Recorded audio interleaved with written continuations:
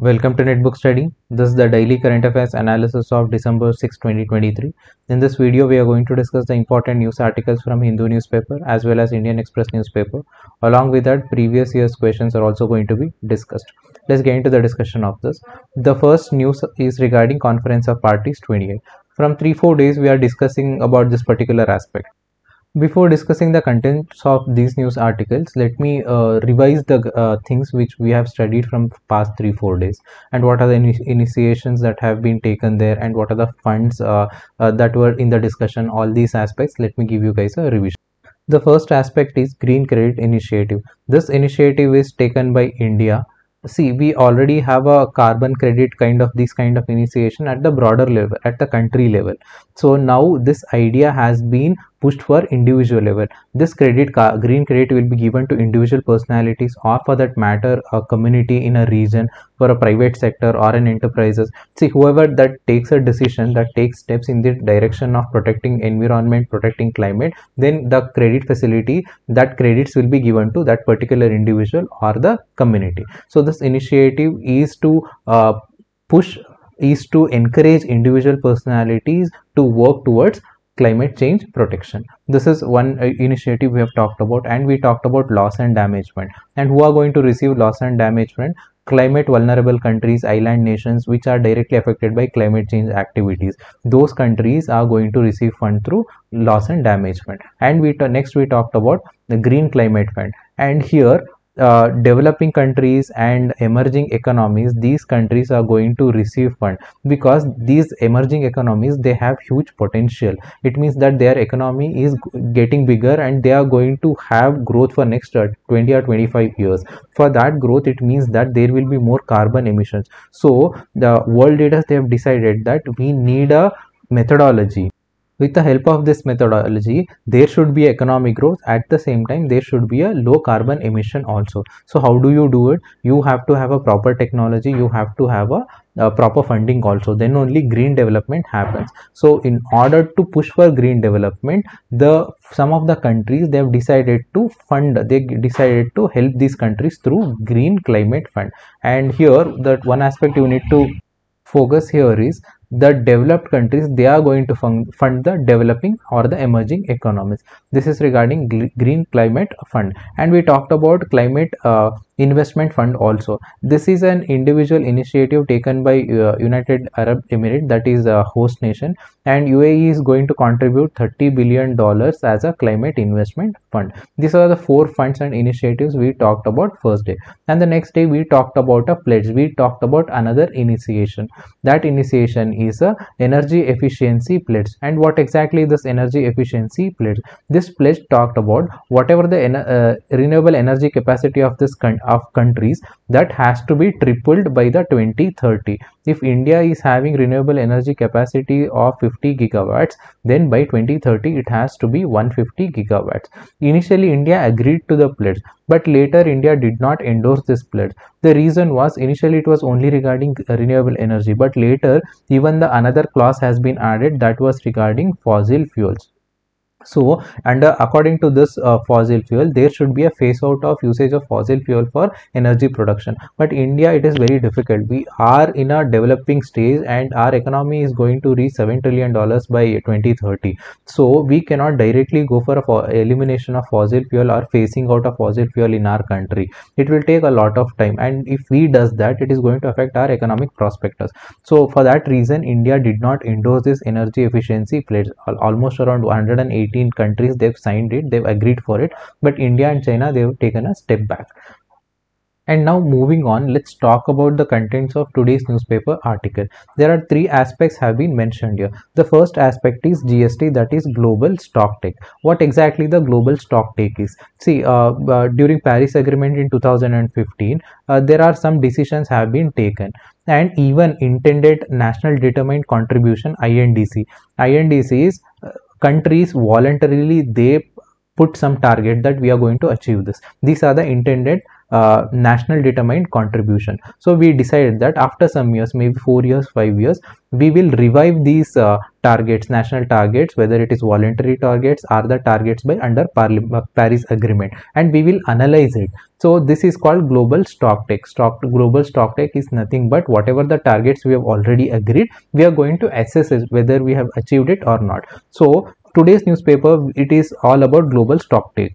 Usually, as I told you, stock take that must be on the analyzation factor. But what is happening here is, even under the global stock take talks also, there is a push for the phasing out of fossil fuels. See, there is a reason behind this also. This was not an agenda of discussion for GST. What happens 2 days ago, India pushed for an idea. That is, we mentioned about green climate fund. So India told that we need to analyze a global stocktake, we need to analyze this green climate fund also. See, by analyzing this, we will get to know the failure of developed countries also, because under green climate fund, these developed countries, they have to fund this, they have to give some money to it, but they didn't give. The target was $100 billion per year, but if you look at it on the whole, the total collection was around $80 billion. So what India told is, we will include this also under GST, global stocktake. We analyze the failure of developed countries. So to counter that, what developed countries are doing is, under the same GST, they've added another clause, that is phasing out of fossil fuels.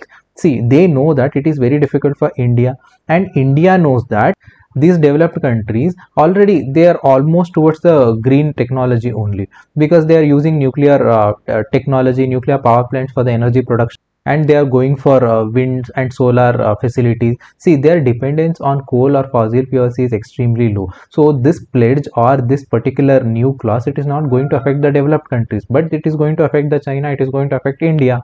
If you observe carefully, under the ambit of this GST, that is global stocktake, action and the counter action is going on. Action is from India side. India told that we are going to analyze the failed initiatives of developed countries. Now developed countries is pushing under the same GST, they are pushing that we need to phase out fossil fuels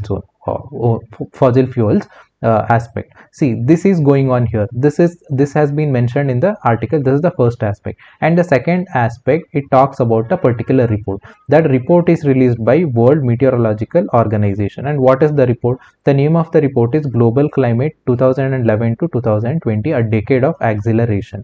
So let's talk about what exactly it has been mentioned in the this particular report.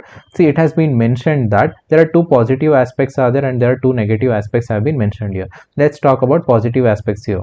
See, last decade is considered as 2011 to 2021 is considered as the warmest decade, even though it was a warmest decade in the recorded history. But if you look at the number of deaths were extremely low.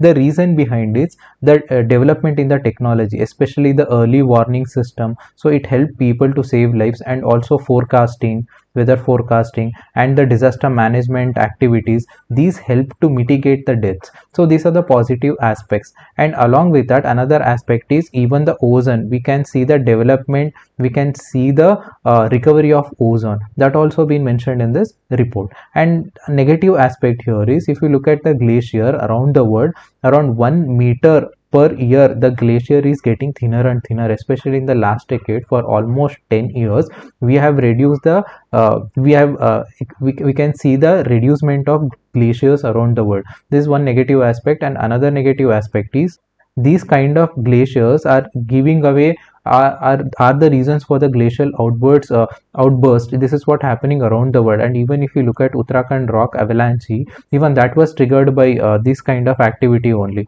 the reduction of glaciers, especially in the Himalayan region. So these are the things that has been mentioned in this report. So you don't have to remember these many details. You can, one aspect is, you need to remember the report, who is releasing the report. The name of the report is Decade of Acceleration. This is released by World Meteorological Organization. And the superficial informations like the number of deaths due to the climate change, it is reducing because of improvement in technology. This aspect you can mention in your answer. like how early warning system, weather forecasting, and better disaster management, it is directly saving the lives of the people.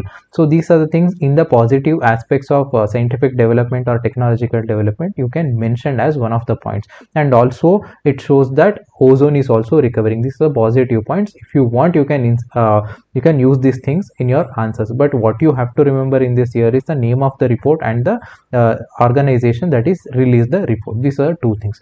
But along with that, let me give you guys background information regarding World Meteorological Organization also.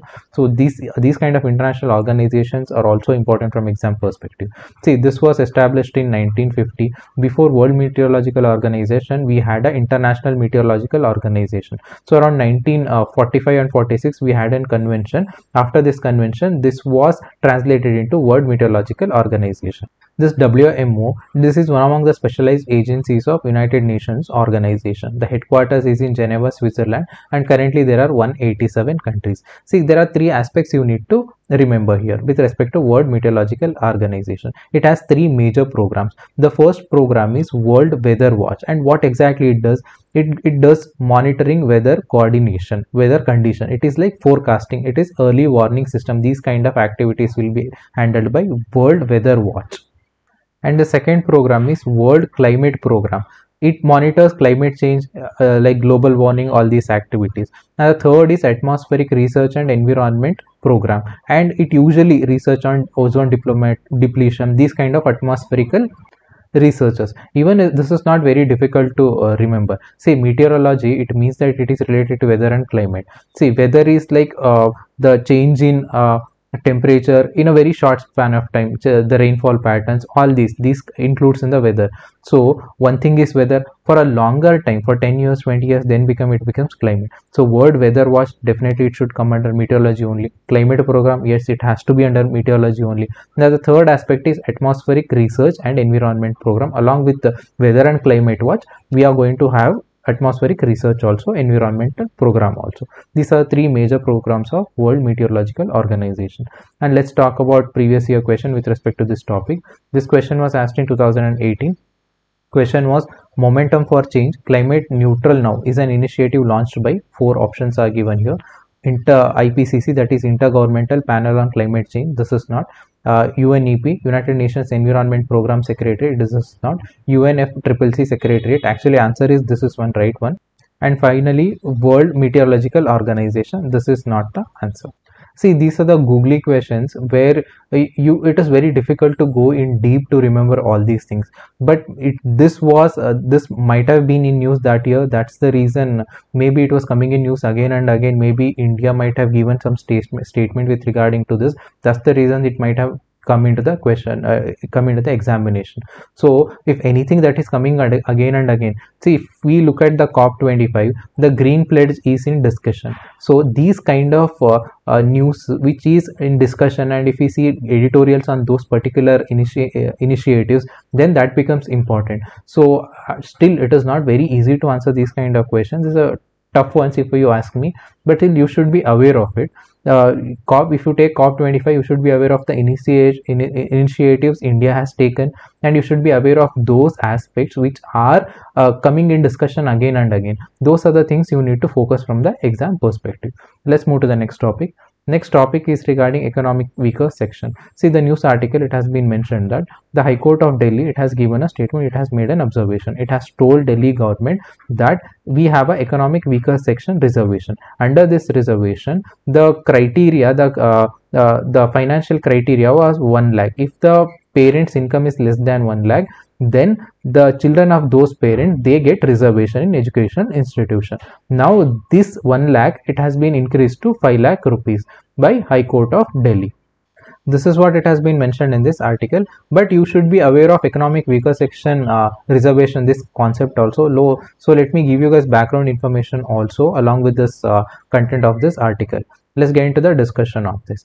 See, we have a Right to Education Act. Under the Right to Education Act, it is mandatory for private educational institution to provide 25% of their seats to the candidates who belong to economic weaker section category. and it is for private school. And for government school, you know that education is free for everybody. So I'll talk about right to education also some other time, but as of now let me stick on to economic weaker section only. So this is the provision we have. This is what government has mandated for private school. So under this, the criteria for economic weaker section was 1 lakh per year as annum. 1 lakh per annum income, that was considered as a criteria for admission under RTE 25% seat reservation. Now court has taken decision that, see, it is very difficult. Even if you look at the minimum wage price, it is going to cross 1 lakh rupees in our country. So criteria has been changed. Criteria has been extended to 5 lakh rupees per annum. This is the news that has been mentioned here. But let me give you guys background information regarding economic weaker section also. This economic weaker section reservation is given under the 103rd constitutional amendment. So reservation is given in two categories. One is jobs and another one is education. So you can avail reservation in two categories, jobs and education. And if you look at the reservation, it is 10% of total number of seats. See, don't get confused here. Under the Right to Education Act, it is 25 for the private education institution. This is different and this is different. This is for the jobs in central and state government, and this is for the higher education, 10%, and the 25% in private schools, it is under the Right to Education Act. So these two things don't get confused. So another aspect here is, see, even in the DPSP, Directive Principles of State Policy, under Article 46, it has been mentioned that it is a duty of state government, it is a duty of, for that matter, the state to protect the education and economic interest of weaker section of the society. Under this provision, this particular amendment has been made to the Constitution. See, we already have a reservation for SC category, ST category and OBC category, and these are given on the basis of social backwardness and the educational backwardness. Now the reservation has been given under the economic backwardness, and those people who are not getting reservation under SC, ST or OBC, only they can avail the reservation under economically weaker section category. And it enables both central government as well as the state government to provide reservation under EWS category. And let's see the constitutional amendments with respect to this reservation. There are two articles you need to remember here, is Article 15 and Article 16. Article 15 talks about reservation for economically weaker section for education in educational institution, and Article 16, it talks about economic reservation, reservation for economic weaker section for job. These are two things you need to remember. Article 15 talks about education, reservation in education. Article 16 talks about reservation in job opportunities. And let's see previous year question with respect to this topic. This question was asked in 2020. There are two statements I've given here. The Constitution of India defines its basic structure in terms of federalism, secularism, fundamental rights and democracy. No, there is no proper definition regarding basic structure in our Constitution. The Constitution of India provides for judicial review to safeguard citizens' liberties, to preserve idea on which Constitution is based. Even Constitution of India, it does not provide the idea of judicial review. The answer is D, neither one or two. Let's move to the next topic. Next topic is regarding Jammu and Kashmir Reorganization Act. Before getting to the discussion of article, let's cover the geography aspect of Jammu and Kashmir. Jammu and Kashmir, a part of Jammu and Kashmir is with India, a part with is Pakistan, and a part is occupied by China. The part which is with India is distinguished between Jammu and Kashmir and Ladakh. After abrogation of Article 370 happened, the statehood has been revoked. Now Jammu and Kashmir and the Ladakh are separate union territory, and this is the Pak occupied Kashmir. This region is, you can see here, and this is Gilgit-Baltistan region. Here it is, and Siachen Glacier is here, and this is Saksham Valley. This Saksham Valley has given to China by Pakistan, and Aksai Chin, this is conquered by China during 1962 war.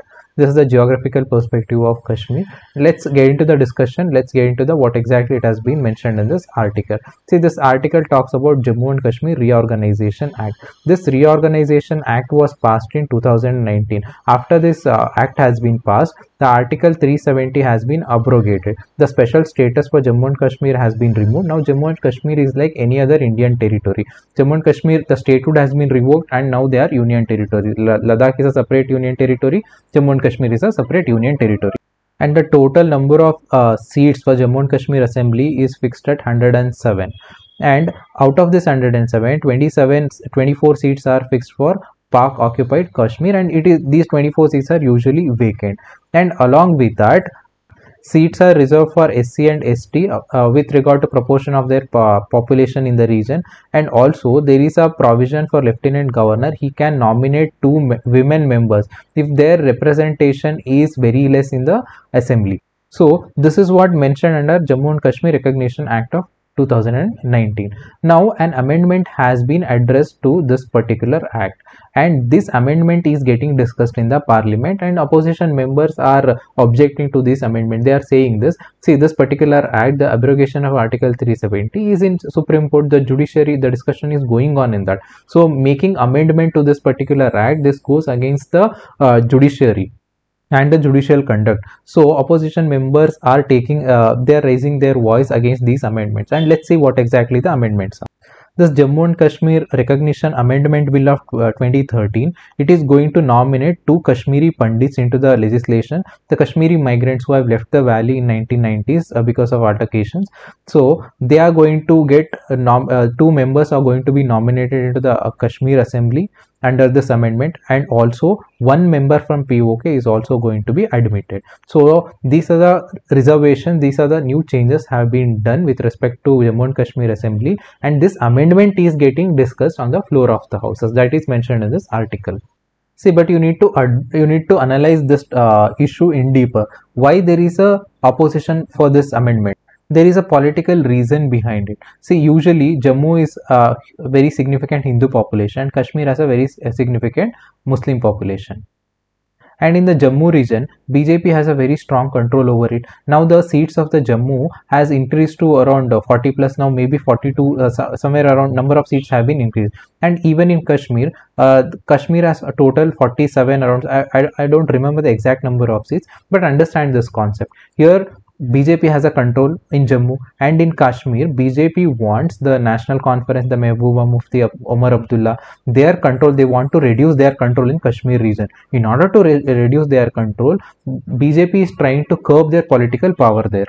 And BJP puts allegation on Omar Abdullah, Mehbooba Mufti, that these political parties, these leaders, they are going to support this extremist in the valley region, and they are going to they are going to create trouble for the innocent people there. So in order to curb that, we need to reduce their political power. And how do you do that? It is by a very tactical move. You are reducing the influence of these political parties in this region. Now if you look at it, 2 migrant Kashmiri Pandits will be having representation. One POK, Pak occupied Kashmir member is also going to be represented in the Kashmir Valley. By making this, the representation or the control over these traditional political parties of Kashmir, they can be reduced. And BJP, since BJP is very stronghold in Jammu, it can control the entire state. So this is a political move behind it. So that's the reason opposition parties are not happy with the changes or the reservation that is going on in the region. So this is more of political in nature, but you just understand what exactly this particular amendment is talking about. All you have to remember is Article 370 abrogation happened in 2019 under Jammu and Kashmir Recognition Act of 2009. So under that 107 seats are there. Now amendment has been made to give representation, to give reservation to the migrant, the Kashmiri Pandits, and also Pakistan occupied Kashmir, 1 person from Pakistan occupied Kashmir, and also 2 women reservation are also going to be given if there is inadequate representation. These are the aspects. On a broader level, you need to remember, I don't think these kind of the amendments, these kind of questions with respect to one particular state are going to asked in examination, but just have an idea, just know that how the political ideology works here. But you need to you need to see Jammu and Kashmir from the national security perspective. Yes, there were questions in mains examination from that perspective rather than political perspective. Let's see a previous year question with respect to Jammu and Kashmir. The banning of Jamaat-e-Islami in Jammu and Kashmir brought into focus the role of overground workers in assisting terrorist organization. Examine the role played by overground workers in assisting terrorist organization in insurgency affected areas. Discuss the measures to neutralize the influence of OGWs. This question was asked in 2019. Let's move to the next topic. Next topic is regarding India and Kenya relationship. The president of Kenya is visiting India, and India has announced 250 million line of credit to the Kenya in agricultural sector, and some of the initiations are also being supported both the sides. This is the news that has been mentioned here. But let's cover Kenya from geography perspective. And also let me give you guys background information with regarding India and Kenya relationship. Let's see the geography perspective of Kenya. Kenya is located in the continent of Africa, especially near the Horn of Africa. Here you can see Horn of Africa. And let's see the neighboring countries: Somalia, Ethiopia, South Sudan, Uganda, and another important water body is Lake Victoria, and Tanzania in the south, and Indian Ocean as a maritime boundary here. So this is the geographical aspect of Kenya, and you can see equator passes through Kenya, 0 degree this thing. And let's see our relationship with Kenya. See, India and Kenya, we are maritime neighbors, and we have a very robust and multifaceted partnership. We have a very strong relationship with Kenya. We have a very friendly relationship with Kenya. See, our relationship, whether it is a trade link or the commercial link, this goes back to almost 2 or 3 centuries back. Since the 17th century, we are having that connection. Especially when Britishers came to India, when they wanted infrastructure development there, Indians were taken to that Kenya for the infrastructure development, and the people of these Indian origins, they have assimilated with the local people, and now they are considered as a 44th tribe of Kenya. So it means that even Kenyan society have accepted people of Indian origin as one among them. So this shows that goodwill gesture between Indian communities and then the Kenyan community. And India and Kenya, they have signed the trade agreement in 1991, and both the countries have given a most favored nation status for each other. And later in 2016, our relationship has further increased the sector of defense sector, trade sector, and even developmental assistance. So our relationship is getting stronger and stronger. Even for the India's permanent membership in United Nations organization, Kenya is supporting India, and India is the second largest investor in Kenya.